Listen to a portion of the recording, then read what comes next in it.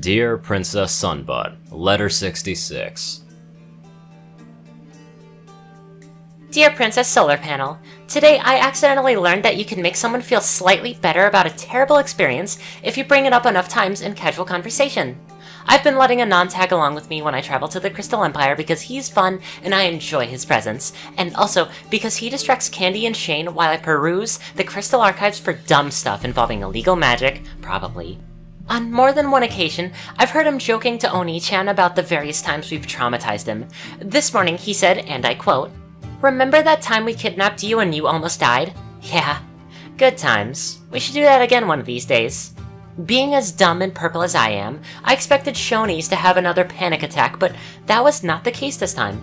He actually laughed and mentioned how relatively uneventful things had become for him since then. I was not only dumbfounded, but also purple-founded. Anon's humongous brain had once again graced our undeserving worlds with its presence. The continual reintroduction of traumas in a safe environment has slowly desensitized Shino Abe to the point where he can now almost look me in the eye. This was all very clearly planned by Anon from the beginning, and was not in any way an unintended side effect for him trying to see if he could get Shirley to piss himself when his wife wasn't around. Just thought I'd reiterate that. Your favorite purple unicorn mare named Twilight Sparkle. Twilight Sparkle. Sparkle. From Her Royal Highness Solar Power, RE Letter 66. To my most faithful student, Twilight Sparkle. The power of laughter can help mend past hurts. In your brother's case, it can mend past hurts with the addition of good therapy and emotional support. I think you should honestly apologize to Shining Armor sometime soon, and not because it didn't work. You've been making strides, my little pony. I'm proud of you. I know you'll keep growing into a better pony too. You're on your way to being the pony I know you can be, Twilight. Your loving mentor, Princess Celestia.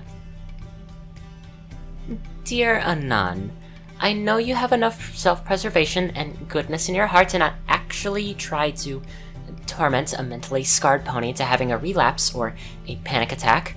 I know this because you are my friend, and if that was not an attempt at helping to smooth things over with Twilight, I would honestly be disappointed in you.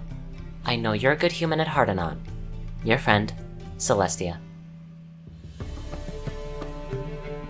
Before ending off this little short, I'd like to give a big shout out to my very generous donators.